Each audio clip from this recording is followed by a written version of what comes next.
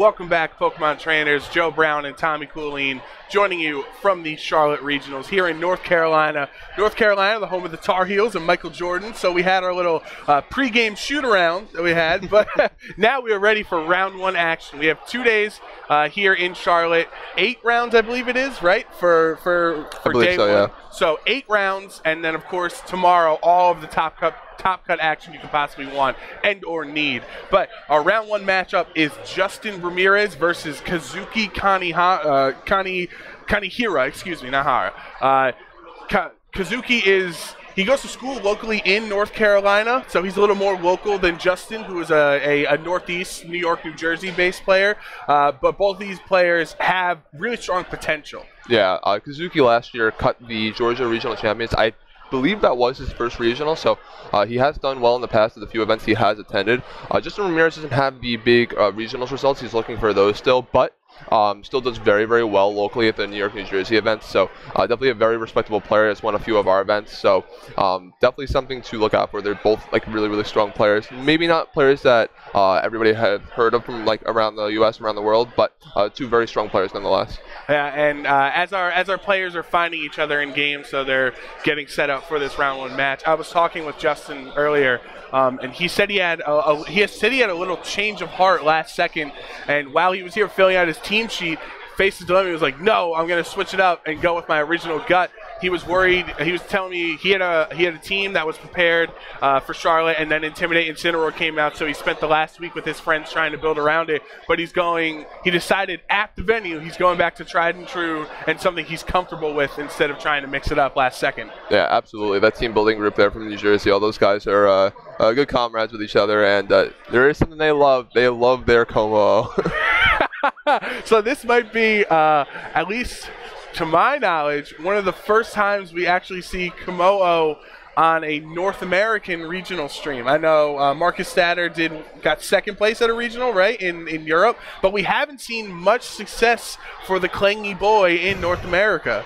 Yeah, I think it's a very strong archetype, and I think a lot of people have kind of slept on it still to this point in the season. It does have, of course, it's very apparent issues. It has a very bad fairy weakness. It's 4 times weak to fairy, which means that pretty much any special or physical fairy move is going to knock it out, given the right situation. Of course, that's why it's paired with things like redirection, either Clefairy or a Moongus. A lot of times you see it paired with Mega Gengar, because Gengar can trap in those fairies with the Shadow Tag ability and then go for Sludge Bombs and pick up knockouts that way.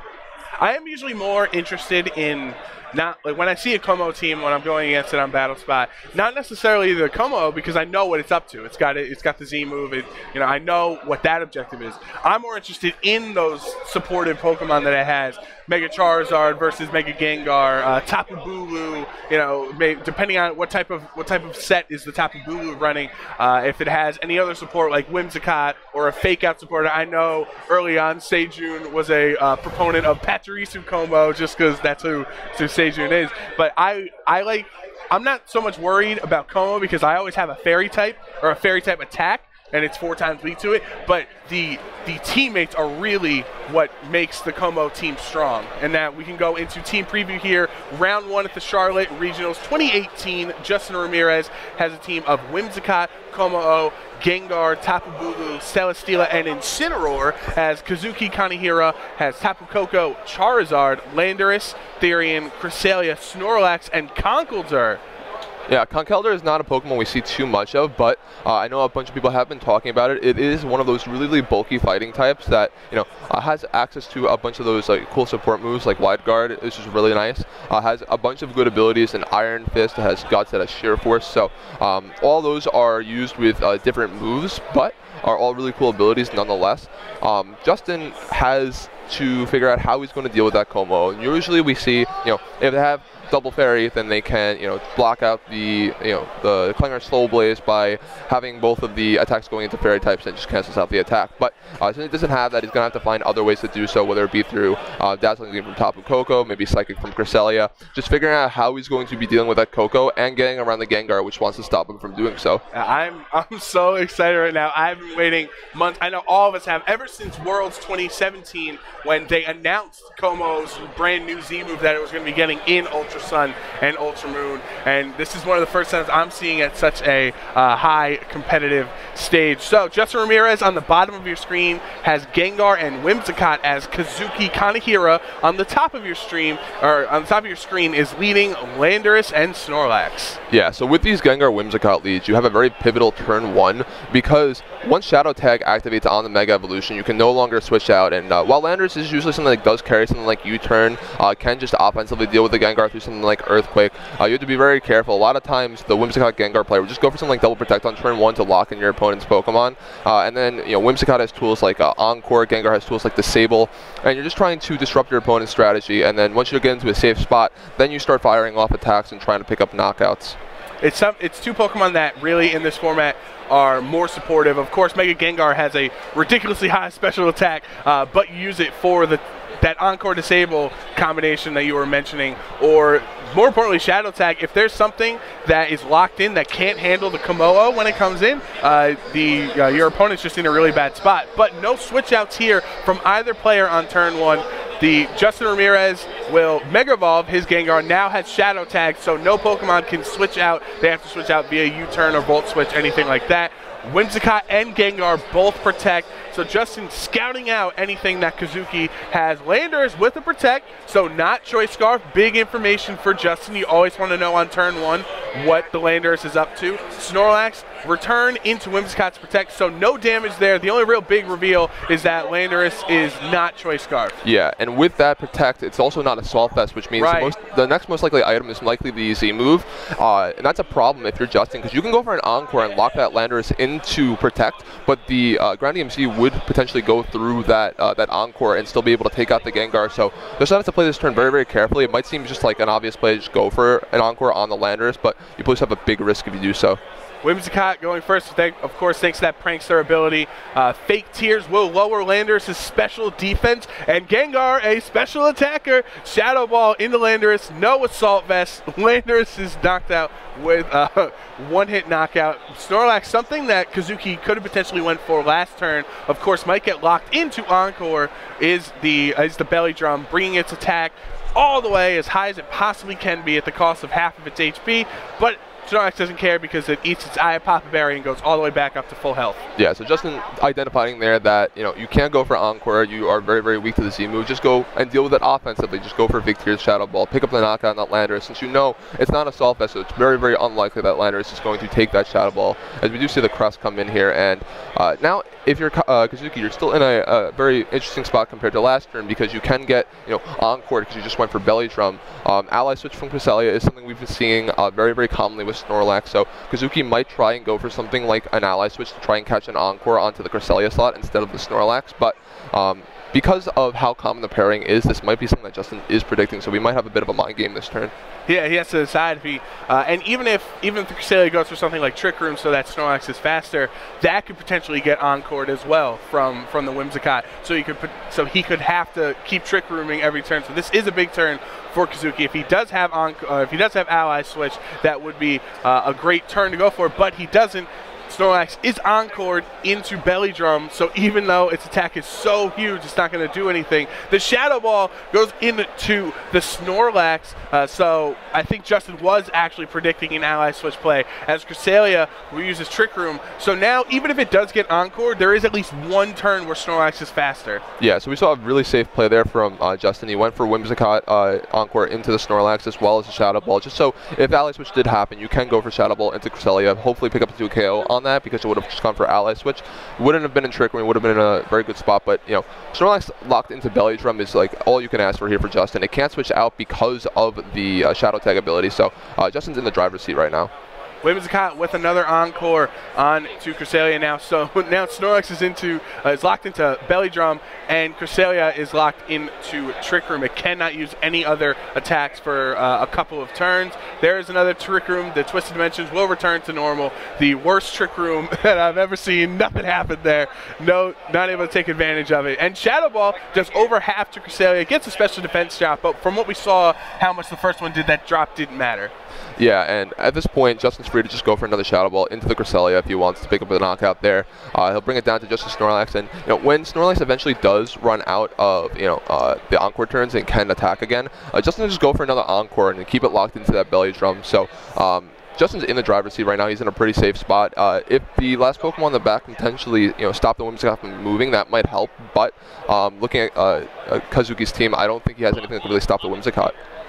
Whimsicott with the Tailwind, all of these supportive moves, still haven't seen an attack from it, but that's not what Whimsicott's game really is. It does help out the rest of its team with the Tailwind. Shadow Ball knocking out Cresselia, so Cresselia goes down. It would have had to go for Trick Room anyway, and Snorlax stuck with another belly drum, but finally that Encore has ended, so he is free to go for, or attempt to go for another attack this turn as Kazuki brings in his Tapu Koko, which depending on how our players have trained their Pokemon, has to hope is faster than Justin's Mega Gengar, but it won't be after Tailwind. Yeah, I'd be surprised if Justin's not going for anything except for the Encore here into the Snorlax, which is a safe play. Make sure that that +6 Snorlax cannot attack either of his Pokemon.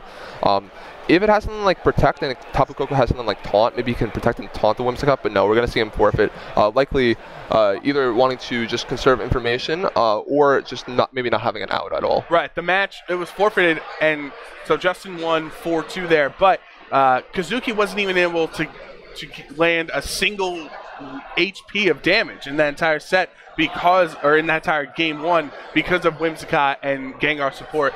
So we were excited for Como, but Justin didn't even need it in game one. His Pokemon weren't even harmed.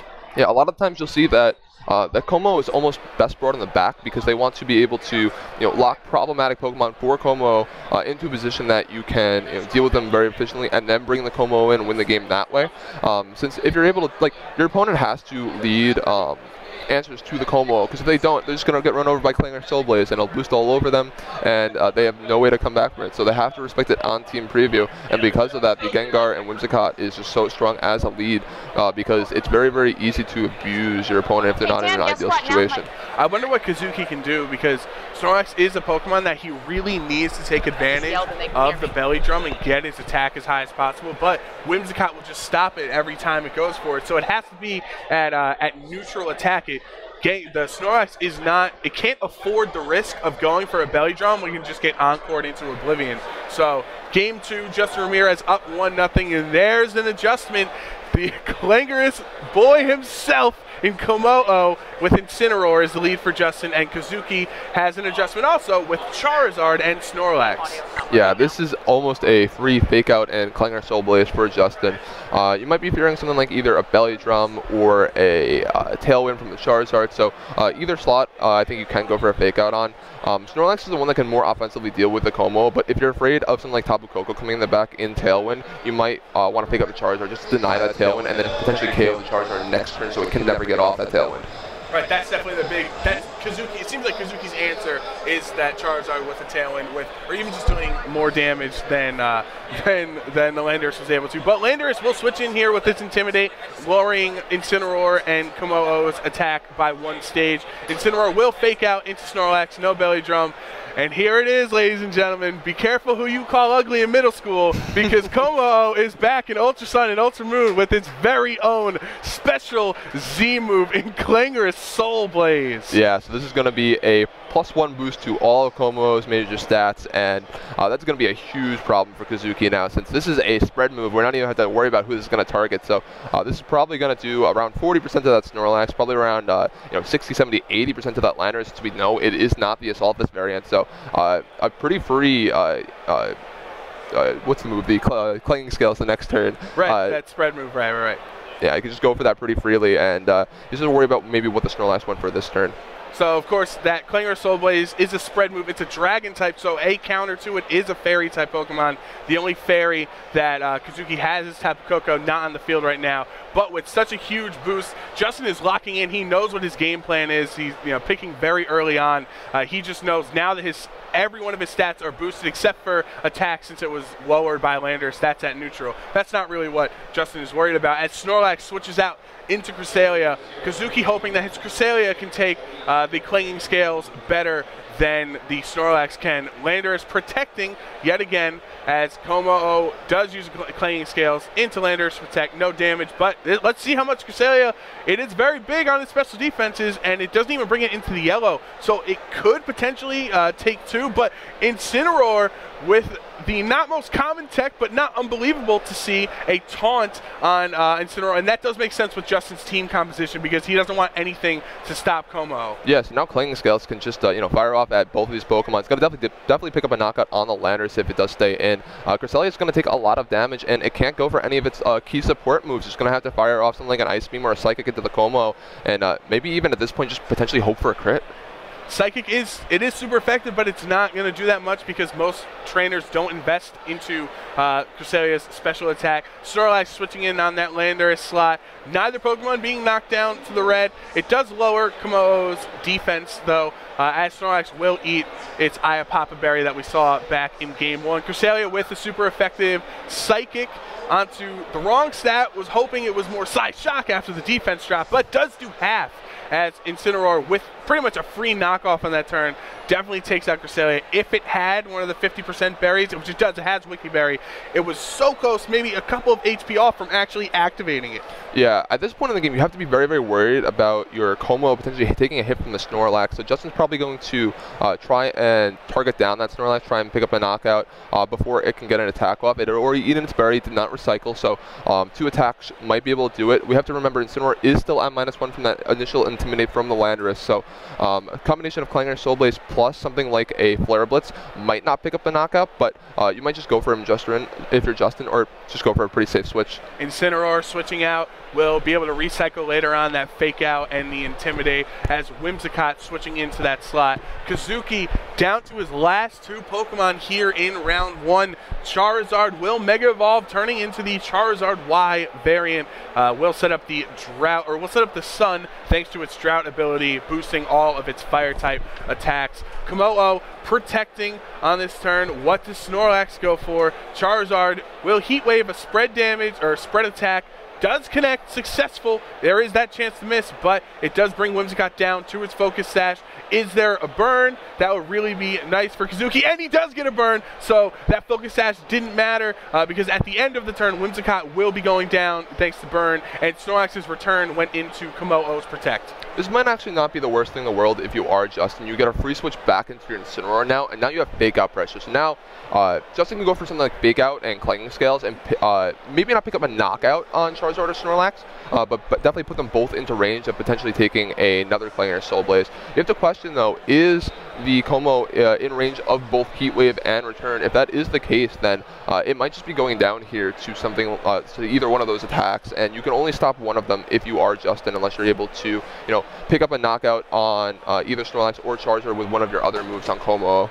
But even if Como goes down, he did a great job. He got a lot of knockouts, or he got the 1 knockout on Cresselia and brought Landorus down to just a little bit of health. It's not Choice Scarf, so you can potentially outspeed it with your Mega, or you will outspeed it with your Mega Gengar. But Charizard does protect, as does the Snorlax. But what I was saying, so this Fake Out, or the Clanging Scale is going to go into both players protects, and Fake Out will do the same thing. But what I was saying is Incineroar can take advantage and doesn't go for the Fake Out. That's what I was saying, or was thinking, because Charizard set up the Sun, that actually by product increases Incineroar's attack, and the Flare Blitz is probably enough for a knockout on Snorlax. Right, yeah, very safe play to go for if you're Justin. You can just go for the same thing again this turn.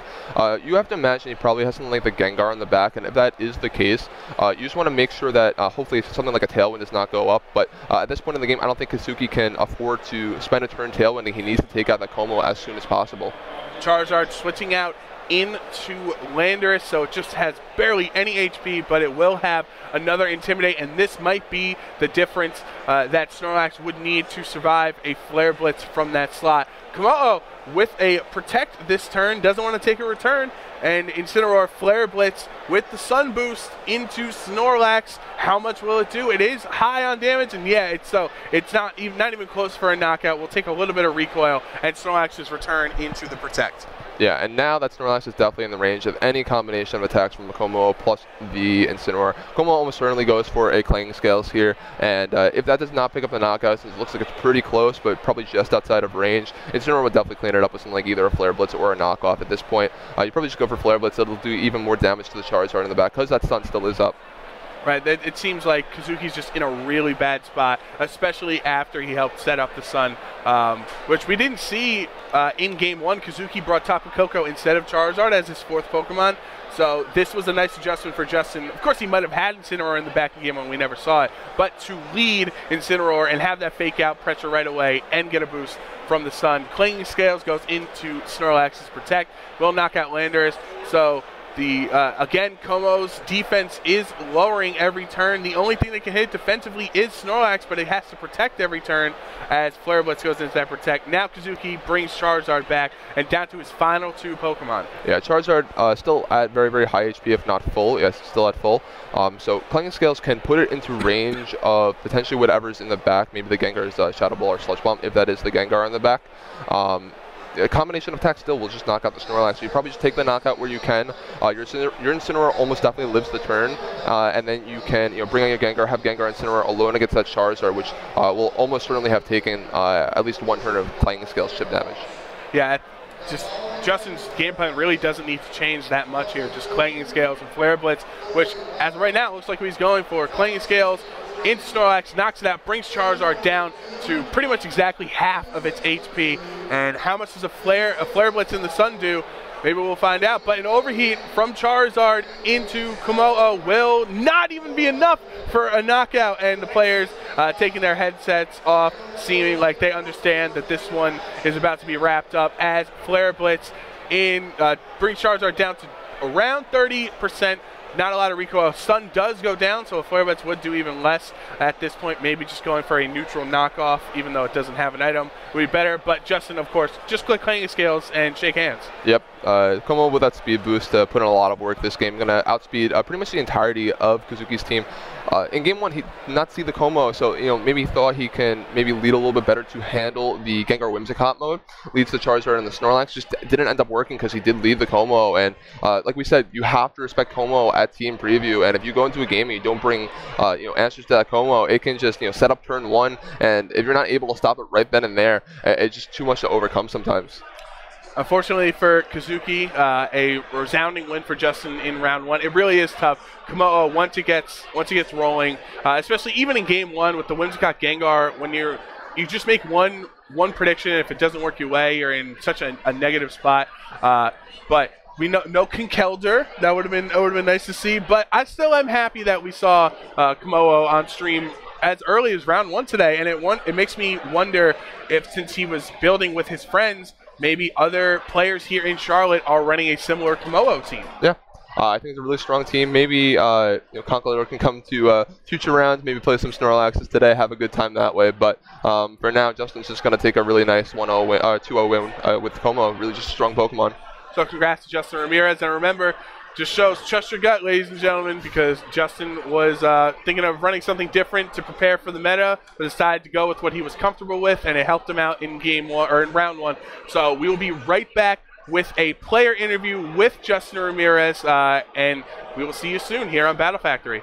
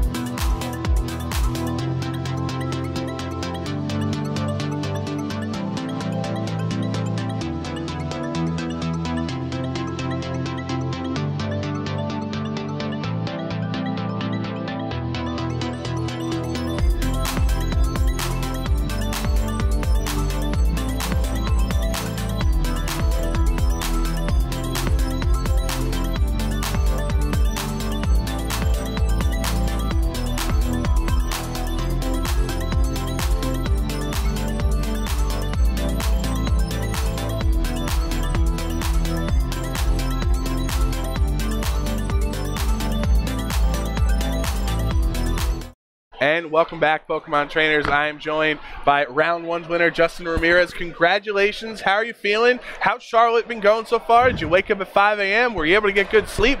Fill me in, man. Yeah, I got a good night's rest. We just chilled in the room and had a good time. I didn't have a team really this morning, so last minute my friends helped me out and they got me the squad, and that's what I used on stream, as you guys saw.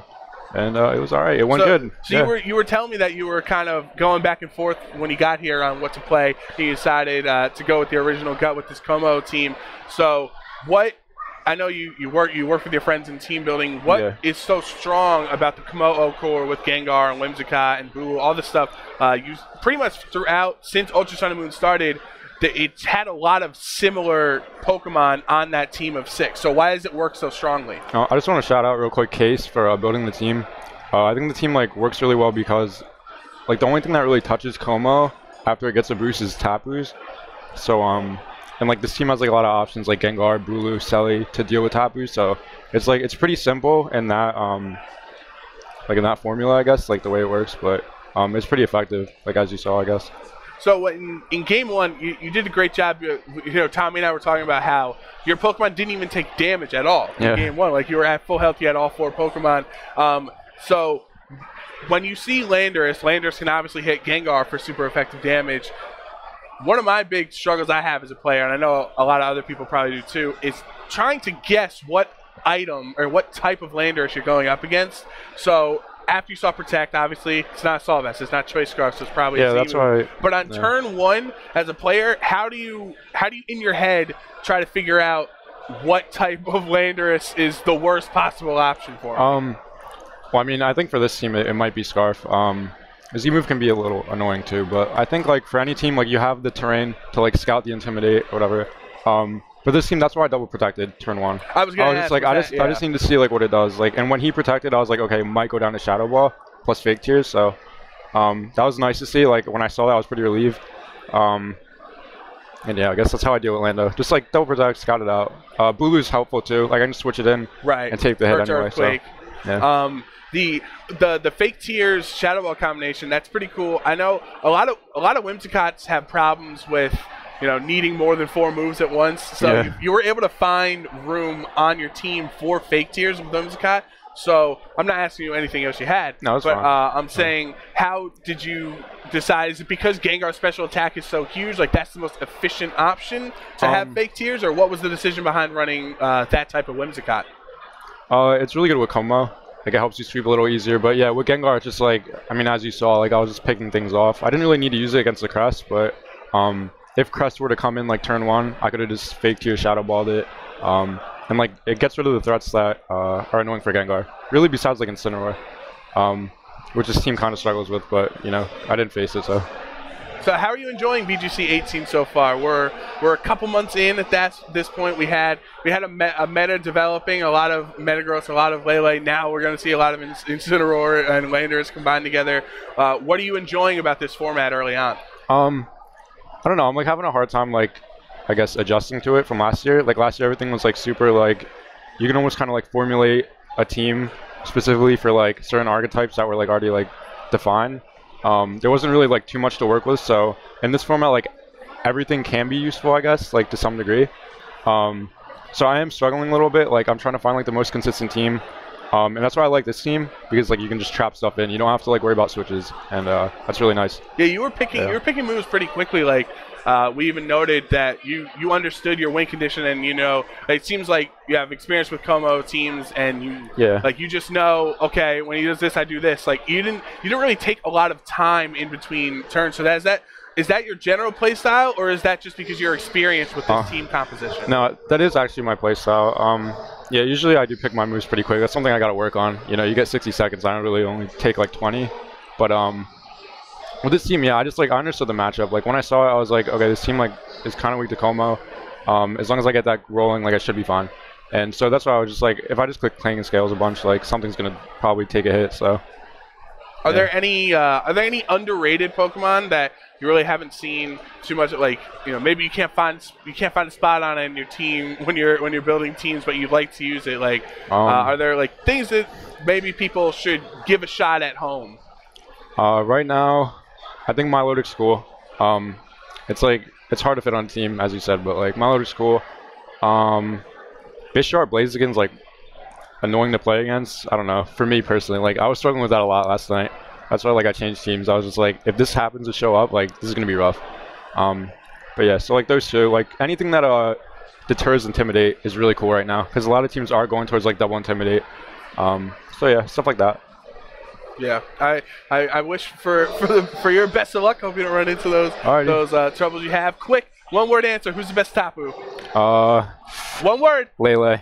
Lele, yeah. Wow. Yeah, okay, you hear it here. We're gonna ask everybody. We need to have this definitive answer. I know all four are viable. You know, parents always say I love all my children equally. That's nonsense. Clearly, there has to be one supreme Tapu, and we're gonna get to the bottom of this throughout this format. But thank you so much for joining us. Congratulations on the win. Thank you. And best of luck throughout the rest of the rounds here. Shout out PB, by the way. All right, there you go. We'll be right back as soon as round 2 starts with your next match. Prices for Pokemon cards have been red hot lately. Cards that used to be just game pieces have become valuable collectibles. At the center of this Pokemon explosion is PSA. Collectors trust PSA to ensure their cards are secure and their collections are protected. For help achieving the highest prices for your Pokemon collection, choose PSA. Your card is safe, secure, and as recent